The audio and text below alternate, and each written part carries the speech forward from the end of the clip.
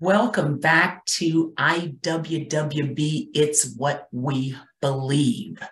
I am your host today, Pastor She, and I am bringing you a quick clip on what we believe about the fall of man. Now, most of this clip will be our young people who did a quick skit. This was an impromptu skit in the Fivefold Ministry, which is our teen church, our Zoom church, where we divided the group into people that would represent the prosecutors, that would represent the state in prosecuting Adam, Eve, and the serpent for the fall of man.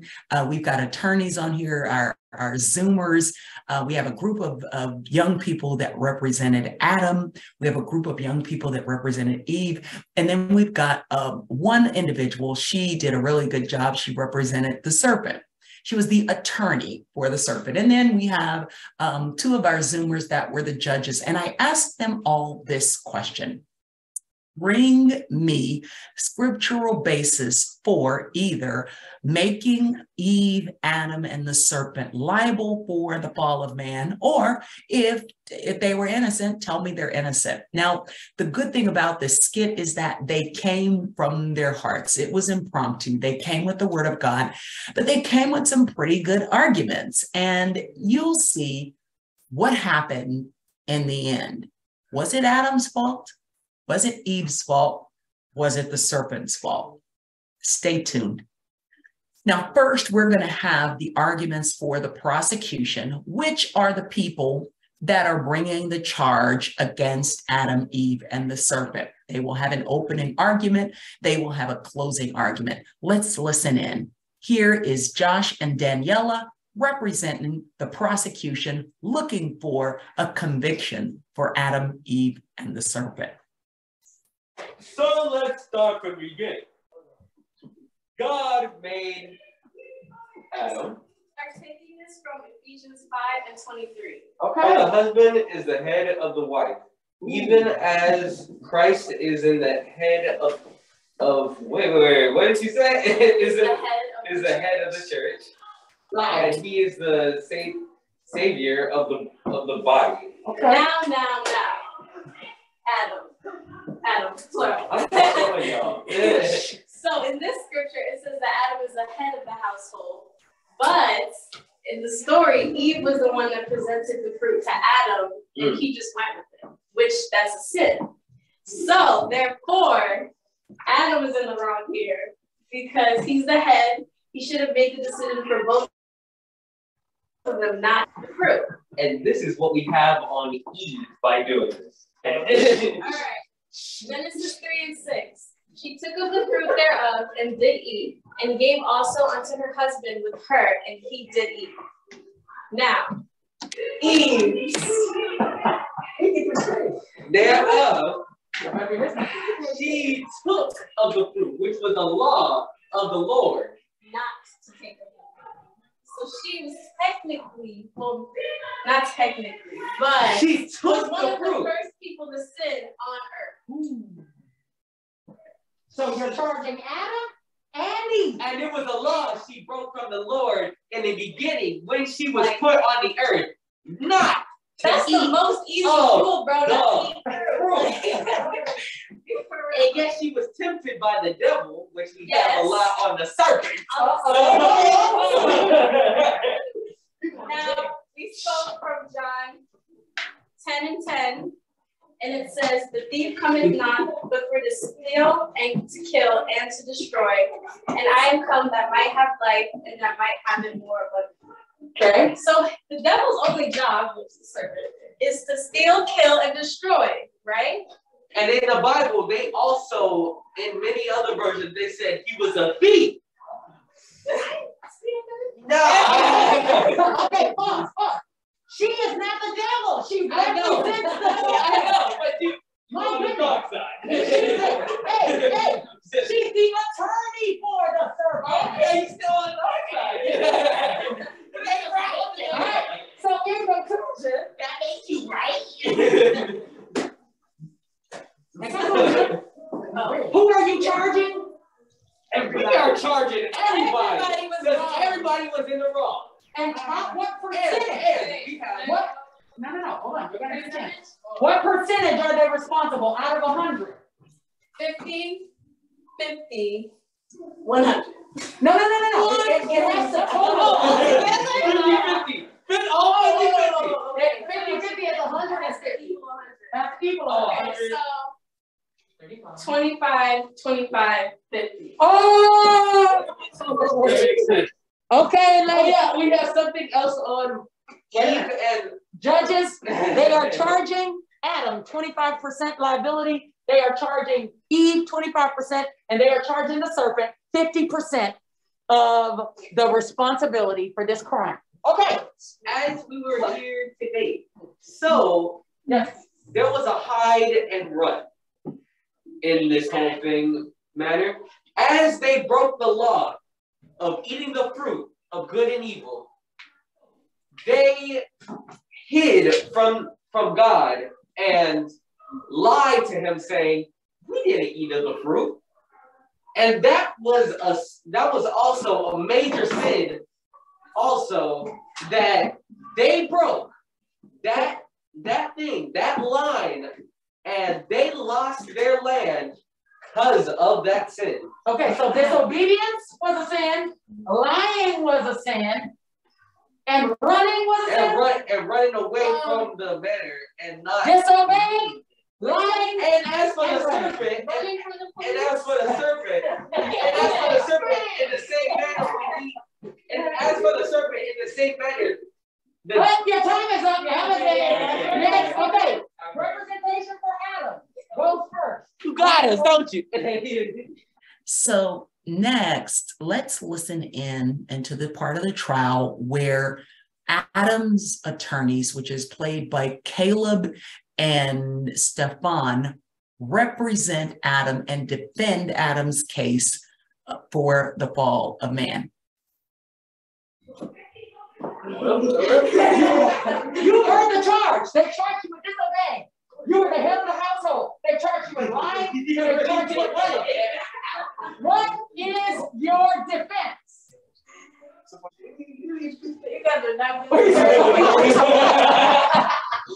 Stephon wants to plead the fifth.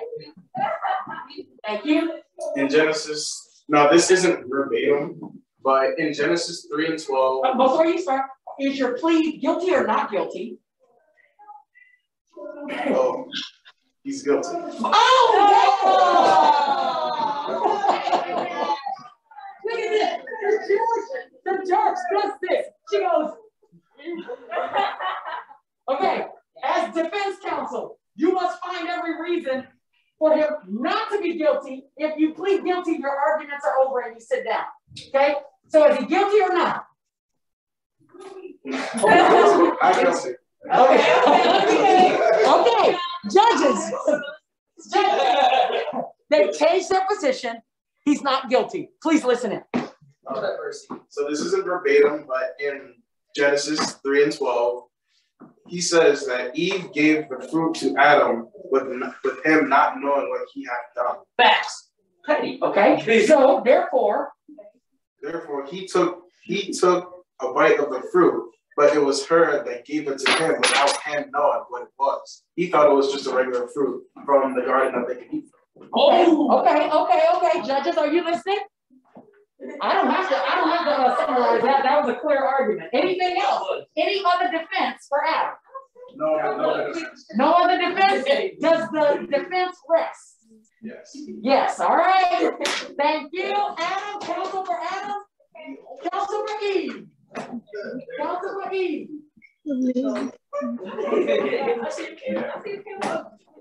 Counsel for Eve. What was your scripture? Your scripture was Genesis 3:12. Genesis 3:12 for the defense of Adam. Now we have, yes, Judge? I was going to say that it says that the man, the man said to the woman, "You put here with me. She gave me some fruit from the tree and I ate it." Said from the tree. So technically, he did know. Okay, wait. Okay. You see the judge. The judge is already said, hold your ruling, judge. But that's good stuff. Good stuff. Hold your ruling. Write that down, circle it. Next, we have.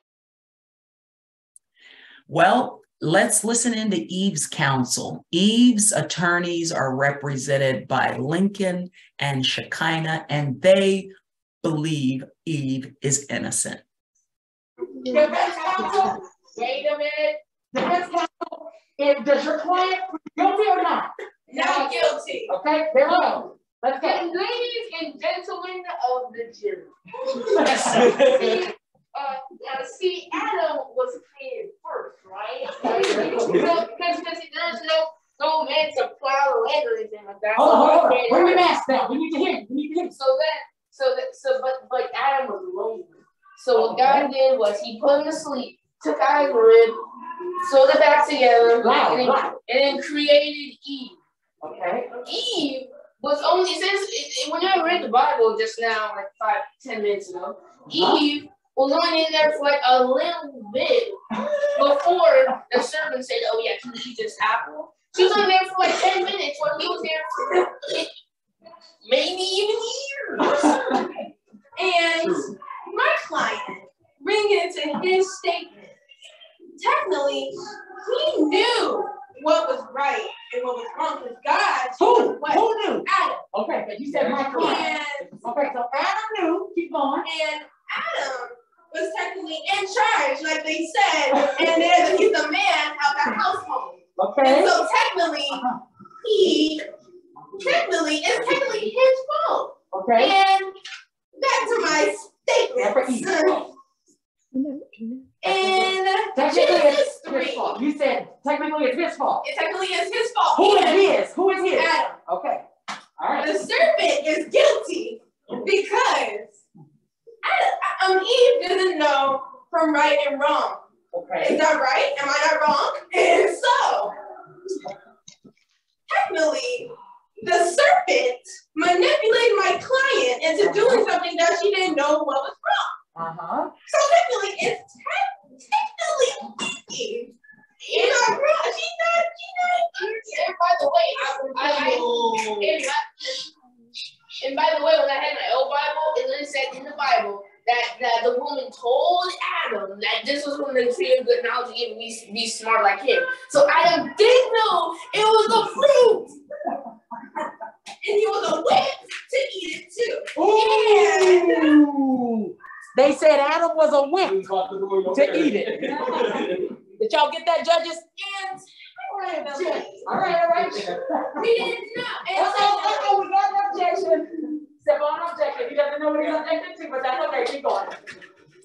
And so my client here, she's innocent.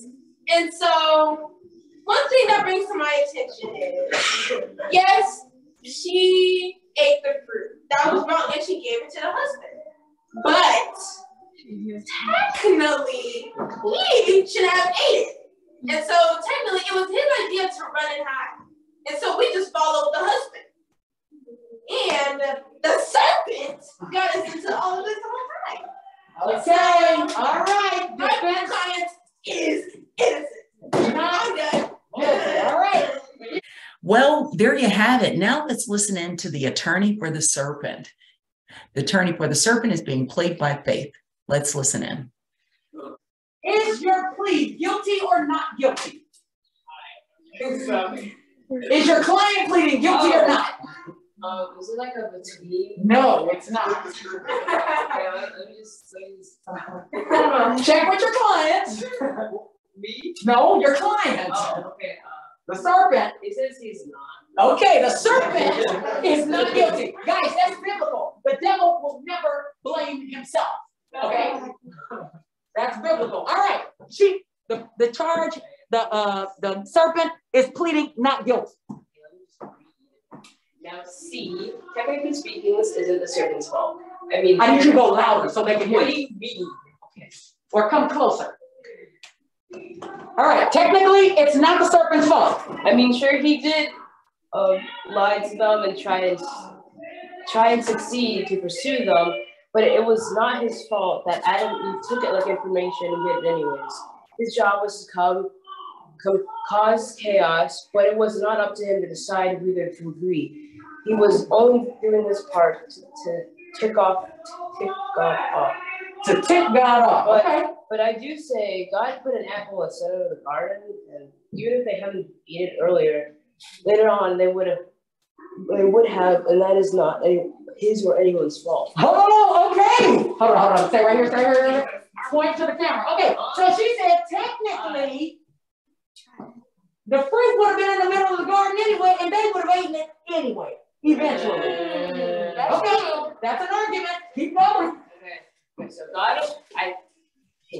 God was putting up a test and gave human freedom and gave both Adam and Eve free will to do whatever they please. Oh, come on. So She just what? She just gave a good point. Man has free will. It's your decision to make a decision.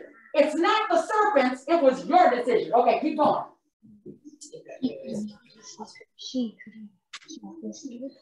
Speak loud. Oh, okay, so the fact that they took a bite on the apple was not the serpent's fault, but Eve's for believing and taking interest in what he says, which actually makes the serpent innocent.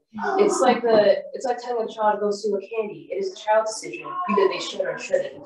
Ah. Okay. Oh, no, keep going. I mean, these are good arguments. Both Adam and Eve both sinned before the Lord. They lied and tricked him as if they were a peaceful and grateful creator. They shouldn't have been scared. And yes, the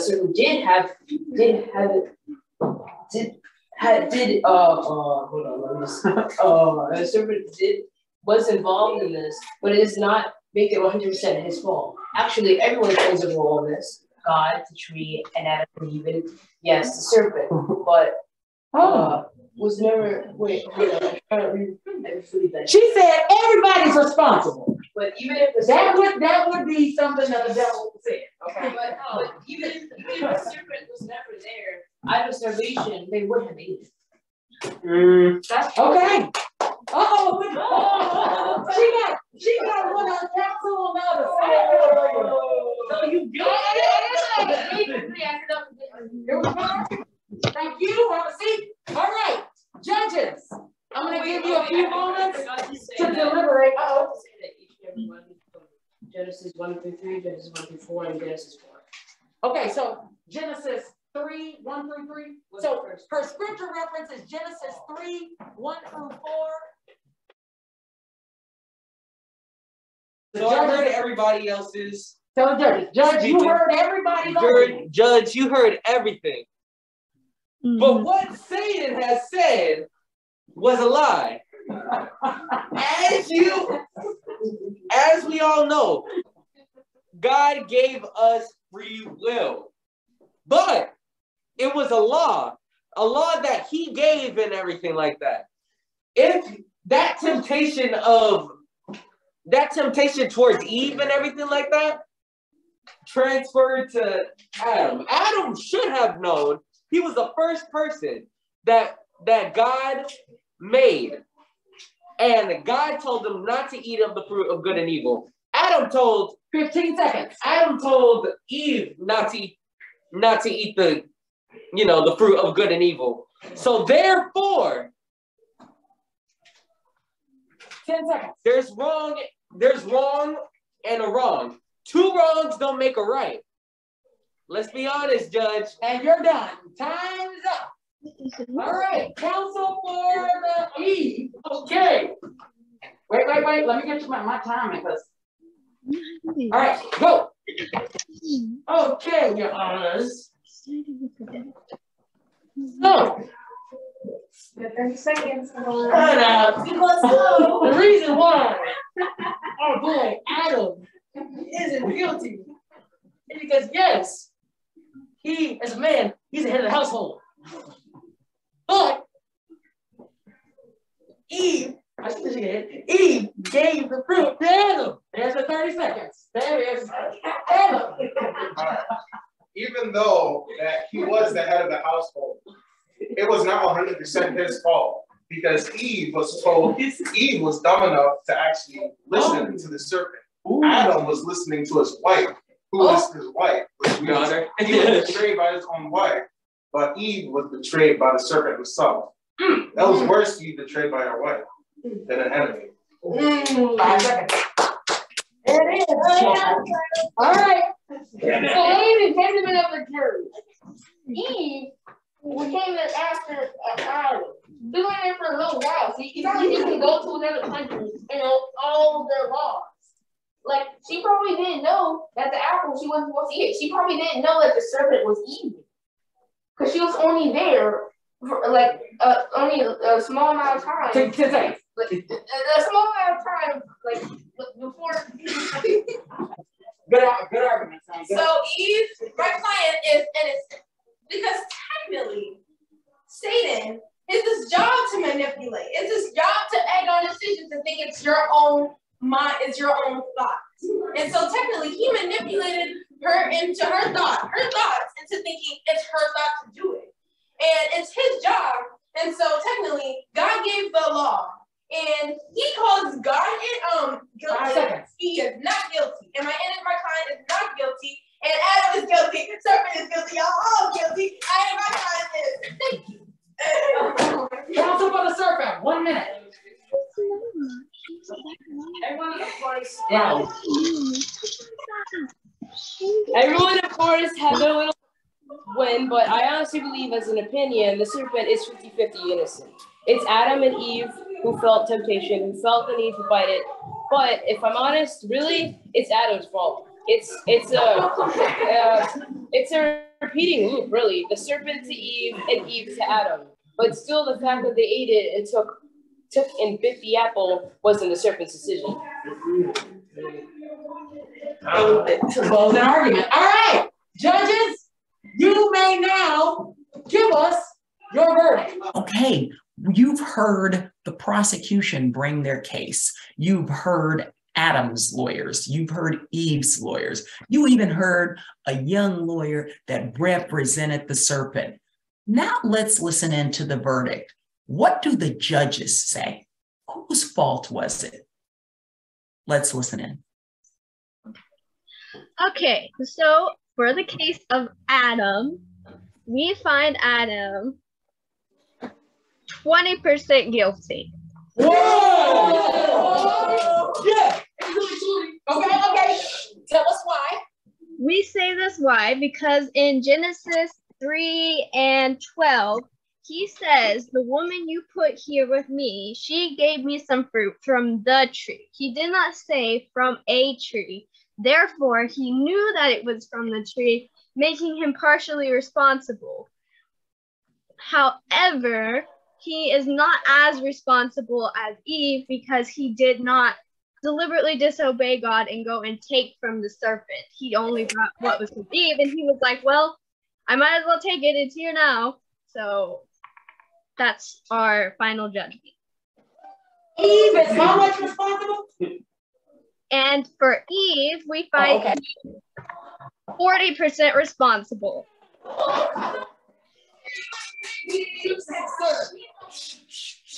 Tell us why. We say this because in Genesis 3:2, the woman said, we may eat from the fruit in the trees in the garden, but God did say you must not eat fruit from the tree in the middle of the garden, and you must not touch it or you will die. Therefore, Eve knew that the temptation was wrong. Even though she may not have been there as long as Adam, she still knew the rules that were in place and decided to disobey, making her 40% guilty. But there's also the part that the serpent plays. The serpent also 40% guilty. 40% because while it is the devil's job in a way to kind of tempt people and that kind of stuff, obviously God did not want him to do that, or else he would not have punished him later on in the scripture and turned him into a serpent. So technically speaking, the serpent knew what he was doing was wrong because he would be punished. in the end, and he was tempting Eve with saying that the tree would give you knowledge of good and evil, that kind of stuff. And our evidence is in Genesis 3:4. The serpent said, "You will not certainly die," the serpent said to the woman. So that's why the serpent is 40% guilty. Yes, sir. Okay, judges. Now, a hand clap because you did that. Now, what's funny here is today, 1% sin means you're all guilty. So unfortunately, because they have found you 20, 40, and 40, all of them broke the law. Yes. Yeah! Thank you! Thank you!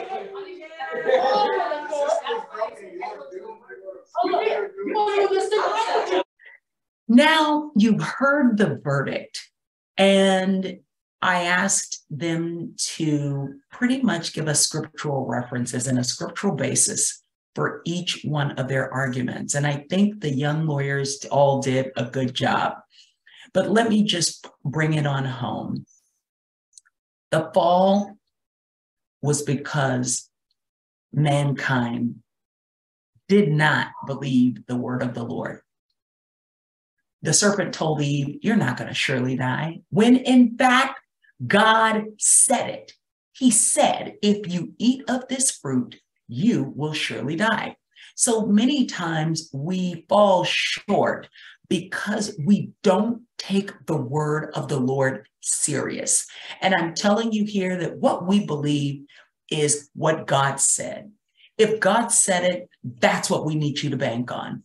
Particularly when Adam fell, it took, the Bible tells us about the second Adam being Jesus Christ. It took Jesus Christ to come and redeem us for what we lost in the fall of Adam. So I want you to, as you study the word of God, as you listen to the word of God, I want you to be more attentive to the word. Be attentive to what God is saying. What are we saying here? What is our IWWB today? Believe what God said. That's what we believe. We don't believe what the media says. We don't believe what the government necessarily is saying to us. We don't believe what the statistics are saying. Many times we don't believe the medical reports and the doctor's reports because the Bible says, whose report will you believe? And so today, as you go and remind yourself about the promises of God, I want to encourage you to believe what God said. Believe his promises. The Bible says, believe in the Lord your God and you're established. Believe his prophets and you will prosper. Why? Because faith comes by hearing and hearing by the word of the Lord. And the more that you hear of God's word, the more you believe, the more your faith increases, and the more God will begin to manifest for you. Believe in the Lord your God and you will be established. Believe his prophets and you will prosper.